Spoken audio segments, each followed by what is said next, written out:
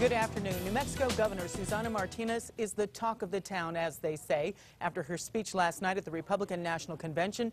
While many New Mexicans were unable to see it, her words are the hot topic all over the internet. News 13's Kim Baez is here with more. Kim. Martinez had a few key phrases last night that not only got applause, but got people all over the country tweeting and commenting. One of them came after she talked about a meeting she had years ago with two Republicans.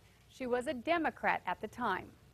I told Chuck, we'll be polite, enjoy a free lunch, and then say goodbye. But we talked about issues, and when we left that lunch, we got in the car, and I looked over at Chuck and said, I'll be damned, we're Republicans.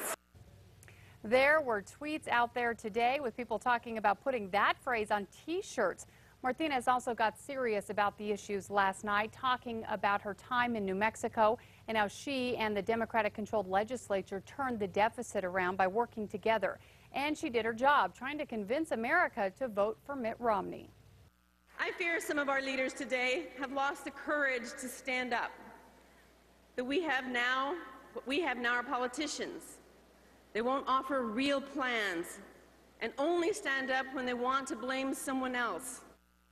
Now, if you were not able to see Governor Martinez's speech last night, we will have much more of it coming up at 4 o'clock. Back to you. Okay, thanks a lot, Kim. We also have posted it on our website in its entirety. Just click on the Run tab on our homepage.